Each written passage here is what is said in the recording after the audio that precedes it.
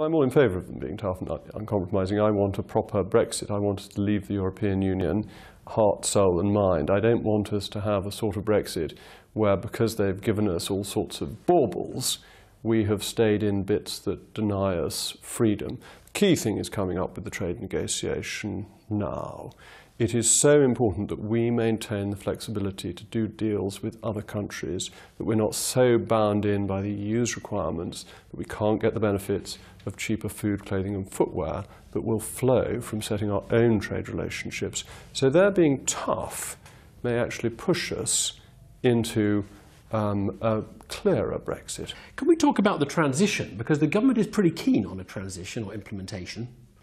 The EU, all the signs are, from the draft negotiating positions, they're going to be really tough. Well, I think the language is really important. Is it an implementation period, which the government is asking for, or is it a transition? If it's an implementation period, we have left the EU and we are implementing the consequences. That is to say, it may take time to put in new immigration queues at Heathrow, and until that's done, we're implementing.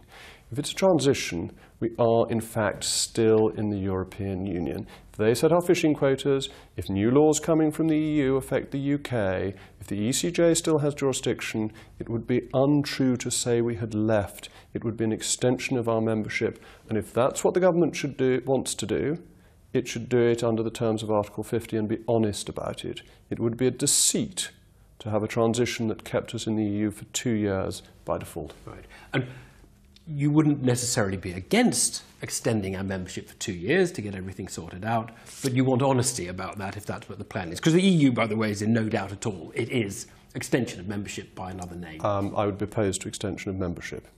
An implementation period is fine. A transition period is not. The Prime Minister, who I fully support, has been very careful to say an implementation period. But she just uses the language you know is going to appeal to you. No, she and doesn't. Business just hears transition arrangement. Right. They don't make any distinction at all. It's very important to focus on the details. The Prime Minister is a person of great precision. She doesn't use language loosely. And she has invariably said implementation, and she has said that we will leave on the 29th of March 2019. And I fully support her position. Right. I mean, I wonder whether how you interpreted Nigel Farage's comments on a second referendum, because that again was seen by some as a kind of a sign of nervousness on the Brexit side, that it's just slipping away potentially.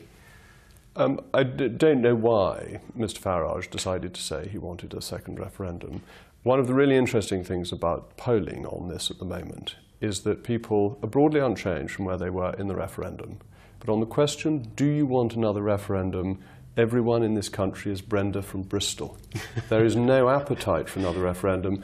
And as it happens, I think there would be real anger if there were a second one, because we're not one of those smaller EU states that when we vote to give the answer that the EU doesn't like, get told to vote again and again until we do as we're told, like good little boys. And therefore, I think if there were a second referendum, you would see considerable popular discontent. You're now running the ERG, the European Reform Group. It's about 60 Tory MPs on the more Brexit side, let's say. Are you going to hold the government's feet to the fire on all the things we've been talking about, the government's determination to go for a clear Brexit rather than a slightly messier, softer one?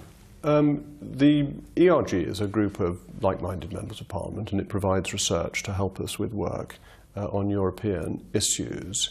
I am very keen to help the government achieve the policy that it set out, and that the Prime Minister set out particularly in the Lancaster House speech, and to encourage a vigorous implementation of that policy. The government has my personal complete support in doing that.